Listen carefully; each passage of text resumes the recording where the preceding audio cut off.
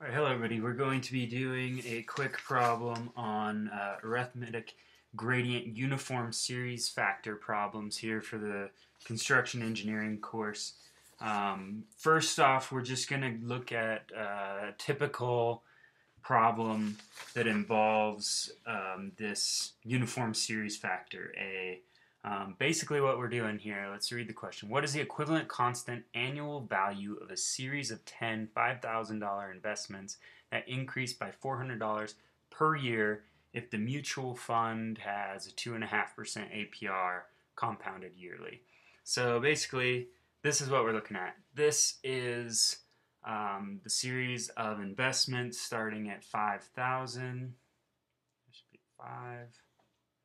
And then it increases by 400. So 5,400, 5,800, all the way up to 8,600 here at year 10. Okay, here's 1, 2, 3, so on and so forth. And basically what we want to know is if we were to draw in, actually, yeah, let's go ahead and use blue.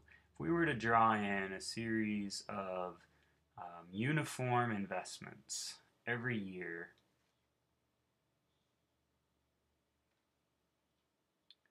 what would we have to invest so that these are equal to this? Okay, so that's what we're going to try to find. And that's what this arithmetic gradient uniform series factor does for us. So basically what we look at is kind of like the other ones. So let's go ahead and bring this up and we'll write out our givens. Okay, so we're given an A initially of $5,000. We're given a G, which is how much it constantly increases of $400 per year. We're given an I of 2.5%, and that's annual compounding, and an N of 10 years. So this is in years, this is in years. We're okay on the interest rate that we're going to use.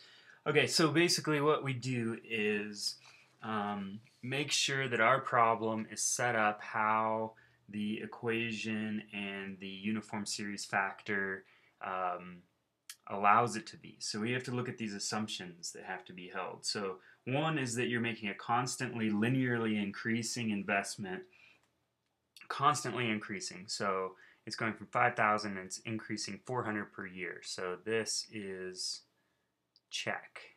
So G is a constant, and that's good. And they're happening at the end. So this is year 0. At the end, that is check. Interest rate is constant, check. And we're not making any additional investments during this period that make this non-linear, check.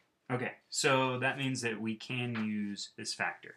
So how it works out is that basically we want to find A, which are these blue bars here, and we know that A is equal to A prime plus A double prime.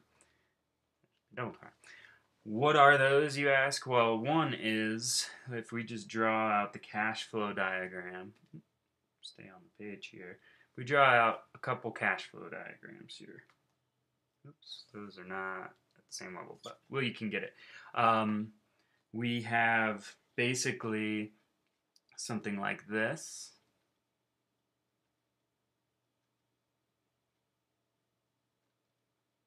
Okay, say that goes out to 10. I didn't make it. And these are A prime. And basically on the withdrawal side, we're going to have a constant value as well. Okay, and we kind of call this A1, but we're not actually going to calculate it. It's built in here. Plus, basically the same thing up top. Okay, on and on and on and on till 10, and we call this A double prime. But this is going to be equivalent to our, here's 0, here's 1, our constantly arithmetically increasing value g, so on and so forth, out here to 10. And this is, g plus, 2g, 3g, so on and so forth, right? So this is what we're going to find. A prime being, with A1 being A, 5,000. So if we just take that out of everything, and then this constantly increasing value here. And we're going to find these two values that come out equivalent and basically add them together to find our answer. Okay, so ends up being fairly easy in practice. This A prime is just 5,000. Okay, it's just this A value. So that's 5,000. And then our A double prime is equal to G times A slash G at the 2.5% over the course of 10 years. Okay, so that's just how it's set up. So here we would have G being 400 times, and we don't have a chart for 2.5%, so we can use the actual equation, which I'll just write out over here. You have in your equation chart. I won't write it out because, oops, get that back up. It's around here somewhere.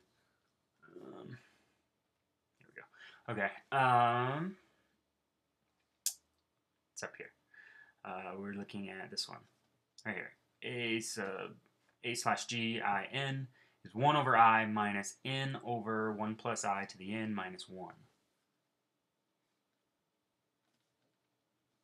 Okay, so I won't write that out, but we'll just fill it in. It's going to be 1 over your interest rate, 0.025, minus 10, which is your n, over 1 plus 0.025 raised to the 10th minus 1. Okay, this comes out to 4.296. Multiply that by 400, and you come up with 1718.4 40 cents.